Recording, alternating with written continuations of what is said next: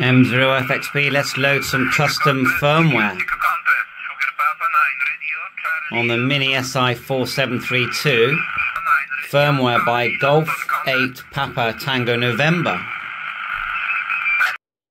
M0FXB, welcome back to my videos on the SI4732 Mini Receiver that you can see here. Now, big thanks to OMET, that's Paul, just watched his video installing some firmware. So I'll put the video in the description, check out, but this photograph here is from Paul's video where he shows the firmware installation and also some hardware that's been changed that adds the HIZ amplifier. But in this video, we're just going to load the firmware for now. Now, I really like this device as it is, so I'm not saying you should do it, but there are some improvements, and I made a small list of the improvements, which are: you can control the brightness. We get a signal meter. There's a blue banner on the top. You've got these two little dots that flash, and there's battery voltage displayed. You've got a single press to activate the functions now instead of the annoying double press. You don't get that timeout as well, because that was probably, I would say, the most annoying was the timeout. And then you've got this calibrate feature to fine tune. And also, you know, when you're tuning through and you get that hashy sound, like it's almost muting when you're, especially on 1 kilohertz, changing the frequency, well, that stops altogether. And then you get better fine tuning, and there's auto volume control and more. So, you know, again, thanks loads, Paul. Really appreciate your video. Now, the firmware has been made by Dave, G8 Papa Tango November, so massive thanks to Dave, of course. And then the hardware, which is not in this video, is Oscar Kilo 2 Bravo Uniform Hotel. And don't forget, this is the first version, which is version 0.28, and all the GitHub links will be in the description. So we're going to load it, and step by step. And again, I'll thank Paul again, because I am following Paul's instructions step by step, so we have to thank Paul. So the first thing I did was I created 2 folders, one for the firmware file and one for the tool that loads the firmware. On the left hand side of the screen here, you're seeing the sort of flashing tool. So in the description, you'll see something that starts docs.expressive. So what we're going to do is download this flash tool, which is just here. I'm going to click this, and I'm doing this live for the first time with you, because you know me, I like to make videos as I learn. I'm not actually teaching, I'm doing in front of you, and then we learn together. So here goes. I'm going to click that, wait for the, oh, it's just telling me it won't load it, but I'll get it to load. Okay, I turned off the virus detector, and we've now got this one here, and we're going to extract this to our folder that's called tools here. All you do is just go extract, find that folder in your list under desktop, just scroll down, SI4 in the S's, and there is their tool there, and click OK, and it's going to extract that. Now on the right hand side, you've got the version 28 firmware. See the green blob here? Click that and then go download zip, and then we're going to click the zip, and we're going to do exactly the same thing, but we're going to extract it to the one that I called firmware, just so it's easy to find, really. Down you go. Where is it? Firmware. Click OK. And so within those 2 folders now, we've got everything we need. It's all about getting prepared before you do it. So I'm just going to double click the folder to make sure it's there, which it is. That's the tool, and double click the firmware one, and it's there. Everything's there that we need. Okay, turn on the device, plug in the USB cable at the top, right click here where you've got the Windows square, go to Device Manager so you can find the port number, double click port, go down, and mine is number 34, so we've got our COM number. Now double click the folder where you've put the tool, and then double click again, and you're looking for this blue one here. Double click and let it run, click more info, and then run anyway, and we get this window appear here. Okay, it's quite small. Can we make it bigger? Now we're going to do the first drop. It says here chip type, so drop down.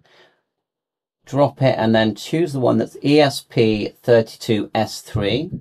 Leave develop and then change the load mode to USB and then click OK. You get this window appear. Okay, and here we're going to be loading up the different firmware files that we need. So in this window, on the top section here, type 0 times 0 or 0 times 0, then 0 times 8,000, and underneath that 0 times 10,000. Then in these three spaces we need to fill. So there's three dots here. Click the first one and go to the folder that we've got on the desktop, which is called the firmware. And we named it SI4732 firmware. Double click again and again. And we're looking for the firmwares to appear now. So we've got all files. Okay, that was the wrong. I just want to make sure it's the right one. That's put the whole zip in. I might have to separate them. So in the end, I went to the bin files and I literally just clicked them and dragged them into a completely new folder here called bin. And I've got the partition, the bootloader, and the actual bin. So they're all in there now. Let's reselect that top one and go to that file I called bin, desktop, go to bin. There you are. And then with the top one is the bootloader. So that's that one there. That's better. The second one is the partition. So you hit the three dots, hit the one that's called partition.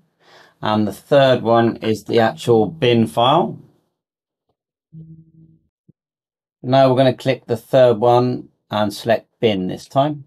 Just bin on its own. So to double check, you've got the bootloader at the top, partition and second one down, then bin.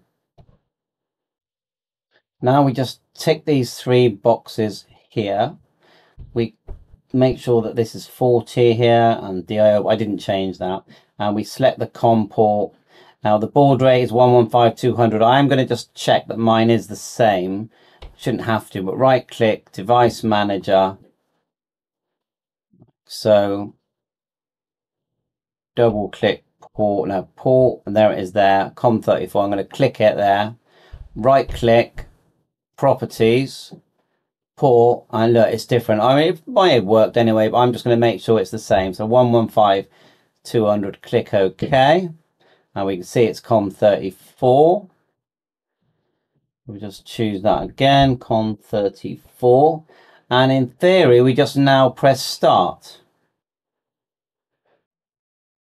So we're going to hit start, and you can see the device all connected. Go start, and let it do its thing. So you can see it's gone off, and it's running away.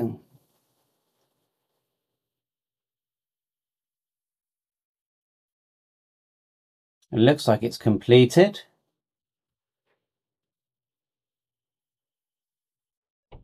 So let's disconnect the radio. And turn it off, then on. Press to reset EEPROM. It says press and hold, but I haven't had to do it. And yeah, you can see now that that's completely gone in. Let's get an antenna on there and give it a test. And we have to thank Paul for his instruction again. And Golf 8 Papa Tango November Dave for the firmware.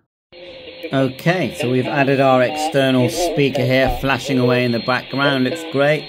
The screen looks fantastic. We've got a signal meter now, battery with the voltage, and we've got these lights flashing here. So let's just push this button. We'll zoom in.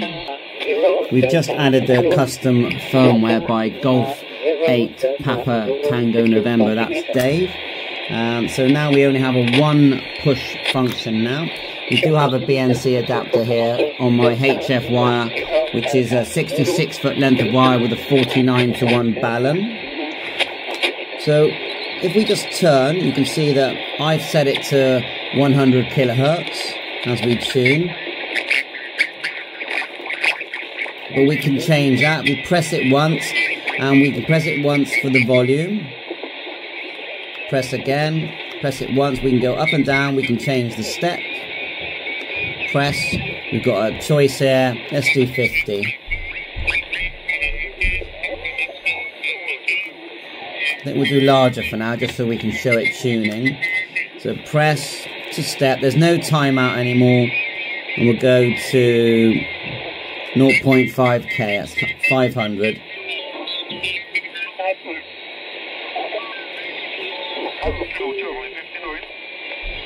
There's a few contests today. Let's just go a bit louder. Press. Remember, on the external speaker flashing away there.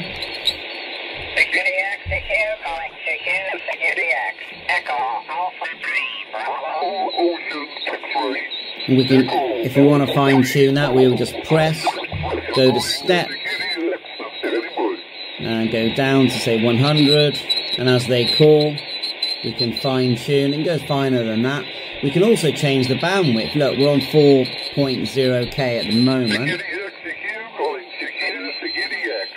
Press, go to bandwidth, press. There you are, that sounds better, doesn't it?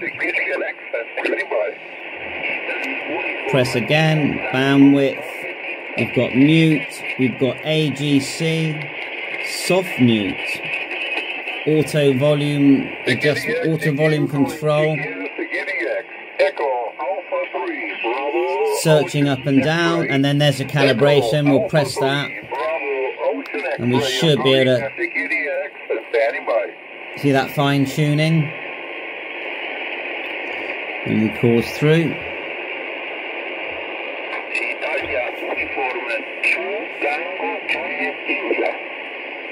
Works really well. Press again. I think it's fantastic. We turn it off, turn it on. Press and hold if you want to reset, but we're not going to reset. Let's let it boot up. And remember that this is the first version, which is version 028. Let's try a different band. I'm going to press, go to a different band, go to, let's try going down. As we go down, we see the band change. There's 20 meters. Then we've got the mode there. We'll press again. Go up one to mode, press. I'm going to choose upper sideband, press. And remember, these are £25. You can buy them with different colour cases.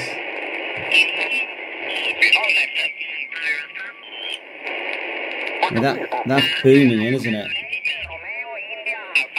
Let's do the calibrate.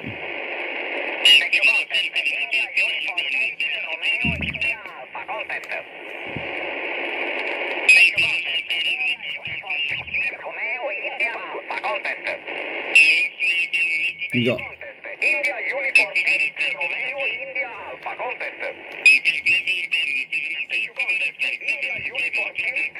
that's full volume on my external speaker. But you can plug in a Bluetooth adapter and actually send this via Bluetooth. If I unplug it, it'll let you hear how loud it sounds. Bluetooth mode.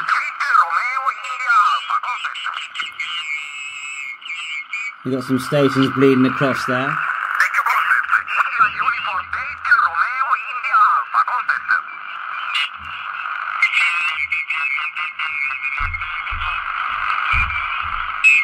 Let's do the search. We'll just hit it and see what it does.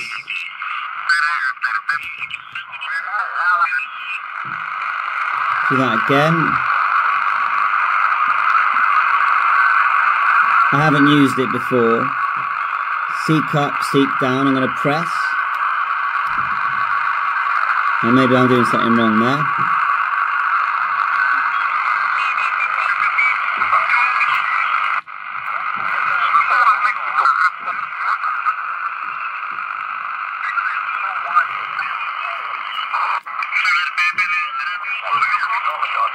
Busy, isn't it? I mean, obviously the internal speaker's tiny. You can't expect too much from that. And I don't think this big thing that I've got is probably the best choice. There's probably one that's more ideal for the, for the ohms that are coming out of this device. So that's it. Thanks for watching. It's, the new firmware, and I'll make another video of how you can return to the old firmware, just so you know you can. Bye for now. Thanks for watching my YouTube channel, 73.